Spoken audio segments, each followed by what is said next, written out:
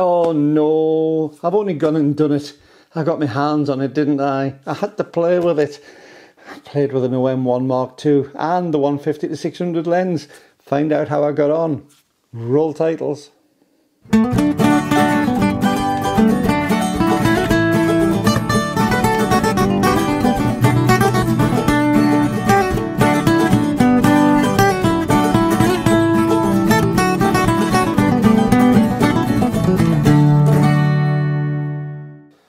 Well, it's only going to happen. This is Brian James, a Micro Four Thirds guy, and today I was in Wilkinson's Cameras in Carlisle at the invitation of Joe, the manager, and his staff, along with a guy called Craig. Now, Craig is the rep for OMSystem in the northwest of England, and he kindly brought along a whole load of stuff for some of us to see, and I got my hands on the OM1 Mark II.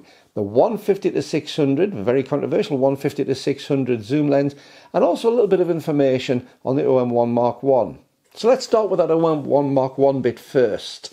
Well, first of all, there's been released a press release from OMSystem saying that OM1 Mark I is due for a firmware update, a major firmware update in the autumn, or the fall as you call it in the States. And that's great because although I've criticised OMSystem recently because of its marketing and its poor communication with the customers, I've never criticised the products. I do think the products are good. I know that I've made comment on the product, on size and weight and things, but I've never commented on quality being bad. And I think that this is great because we've got quality products which are being supported like they promised us. So thumbs up to OMSystem. Thank you very much, and thank you for reaching out to the customers to let us know timely. If we can keep those sort of changes, I think we're going to have a really good relationship, which is good. On to the OM2. No, on to the OM1 Mark II. We don't have an OM2 yet. On to the OM1 Mark II. I managed to get my hands on this camera today, and initially with a little, beautiful little 12 to 45mm f4 Pro lens from OMSystem. And that is just a lovely lens. It's smaller than the 12 to 40. It's not as fast, obviously. It's the f4. But it's still a pro lens, and if you want a general lens for your camera, it's maybe the one to go for. I do really think it's neat and small and tidy, but fantastic quality. I tried a few different lenses on, and again, thanks very much to Craig for allowing me to do this. I tried the 90mm macro. It's a lens I've been really wanting to get my hands on for a while. I tried the 90mm macro lens, and again, the results for that seems, from what I could do, was stunning, really fantastic. I took a photograph of a USB plug, tiny little USB-C plug, and I zoomed in on that, and you could see the machining marks on that, on the metal on that plug when you look back through the viewfinder. And I went it in to, to silly amounts, 10 times, 16 times magnification, whatever it was, and it was handheld. It was sharp as you wouldn't believe, and the detail was phenomenal. Now, I might be doing a review on one of those. I'm hoping to borrow one of those in a month or two's time. So keep on watching the channel, because if I can do the 90mm macro lens, I'm going to grab it with both hands and give it a go, because it really is a lens which appeals to me. I also tried the 100 to 400 lens, the equivalent of the Lumix 100-400 lens. Again, this one's actually, I believe, a Sigma design. So, Sigma's not too bad on this, and the lens was fabulous. Again, a very nice lens to use, very nice to hold, not too big, not too silly. It was really good, so I enjoyed that one. And finally, of course, I stuck the rather long in the tooth now, but well worth it. It hasn't degraded. The 75mm f1.8 onto the front of the OM1 Mark II. That lens, I used to have one a few years ago. I've regretted selling it ever since. For a headshot type lens, if you really want to go in for a nice cropped headshot lens, it is fabulous. It really is fabulous, and it is pin sharp. It really is pin sharp. Love the lens. I love the feel of it. Slightly on the larger side for those lenses. Now, talking about prime lenses, I did have a word with Craig today, and I put a few of my points forward, which hopefully were received.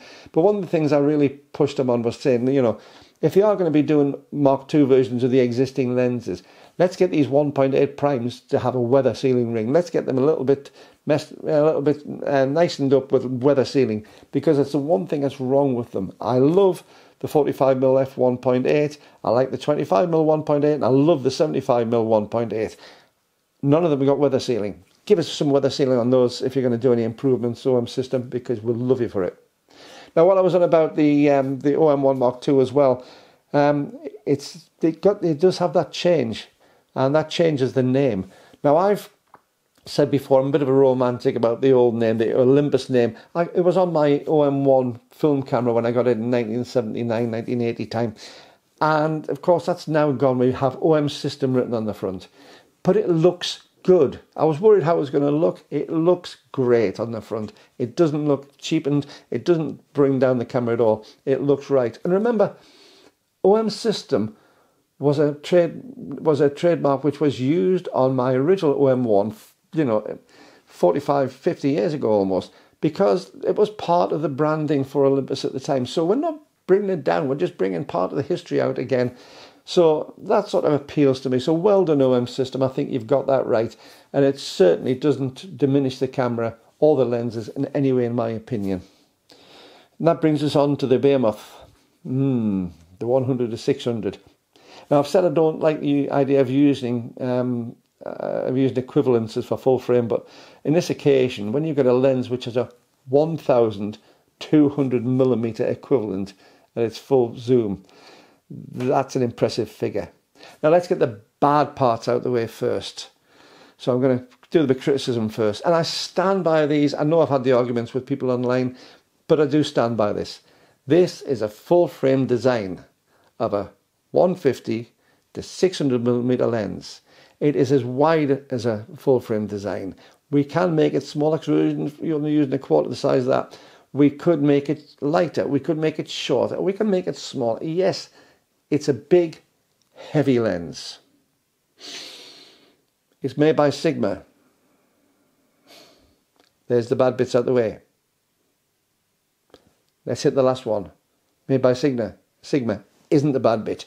Sigma produce some fabulous lenses. Sigma are great, and the fit and finish of this lens is to die for. It is beautiful. It's finished in that wonderful sort of rubberized matte black which Sigma use on their lenses, which is hard wearing, which looks good. It's the same as on the 30mm lens that I reviewed recently, which I bought. The lens is beautifully made. The optics in it are wonderful. So being a Sigma is not a bad part. It's a real bonus. The weight and the size of it, yes. Okay, it's a full frame lens. It's been effectively adapted. It's been heavily adapted actually to get the IBIS and the dual IS to work. We could push and say that we'd like a proper Micro Four Thirds design. It would be smaller, it would be narrower, it would be lighter. However, the market for this lens is not your everyday photographer. It's your hyper sports photographer. It's your hyper nature photographer. These are the sort of people who are a specialist bunch. They are going to be trying to get things at the extreme, and this camera lens is allowing them to do that. If this lens was a 1200 on a full frame system, that would be what, a 300 to 1200 zoom. Can you imagine how big it would be for that? It would be massive, and the price would be astronomical. So, is it worth getting a Micro Four Thirds version of this made? No, because the R&D cost would be prohibitive to actually allow this to happen. I have no problem with this being a big lens. I have no problem with it being a heavy lens. We know what it is. My problem again was the marketing. But this is going to appeal to a certain set of people who are going to be quite happy with that size, quite happy with that weight. They're going to put it on a tripod, they're going to put it on a monopod, they're going to put it onto some sort of leaning pad, and they're going to take the photographs that they need with this lens. But it's such a small area of the market that putting a huge amount of R&D into this would be counterproductive. It would be too expensive to buy. We're already complaining about the price of this. It would be 4 times, 10 times the price of this to make it cost effective. So no, we're not going to get that. So what do we have? I've said the bad bits. What do we have? We have a lens, as I say, which has got fantastic build quality. And also the optics. I put it onto the OM1 Mark II. And yes, it is a biggish area, but my left arm's a bit weak. So it does sort of wobble a little bit. And I was hoping that this 8.5 stop of image stabilization plus the image stabilization for the lens were going to work well together. I didn't brace myself particularly. I was sitting on the edge of a bench and I lifted the lens up and I pointed it across the shop. Now the shop is dimly lit The shop is just normal lighting. It's not dim, but it's normal lighting. The camera is just on an automatic mode. So it could sort out the ISO. It could put the ISO up nice and high. It could drop the speed down. And of course, it could open the aperture to the maximum aperture. But the opening aperture is not super fast on this, remember, because of the type of lens. And I focused on a small screw right at the far end of the shop. This was 1/4 of an inch on a black background, 1/4 of an inch screw, crosshead screw. And I focused in on this and took the photo. And what did I get from it? Sharp photo. A real sharp photo from it. And when I decided to zoom it in on this panel on the back, I was at 10 times magnification before it filled up the back of the viewfinder. And when I did, you could see the detail inside the crossheads. You could see a reflection of the light inside the crosshead on the screw. That's how stable it was. That's how clean and sharp it was for a handheld from an old duffer holding a heavy lens at 1200mm equivalent. That said, it was fantastic to me. So I'm really impressed with that lens. So what do you think? Let me know in the comments below. Have you had a chance to play with the OM1 Mark II? And if so, what did you think about it? Let me know below. If you're an OM1 Mark I owner, let me know about what you think about the firmware update and about the situation. Again, I'd love to know what your thoughts are. And if you've had a try of that 150 to 600 lens, it's not the lens for me. I won't be buying one. It's a wrong sort of photography for me.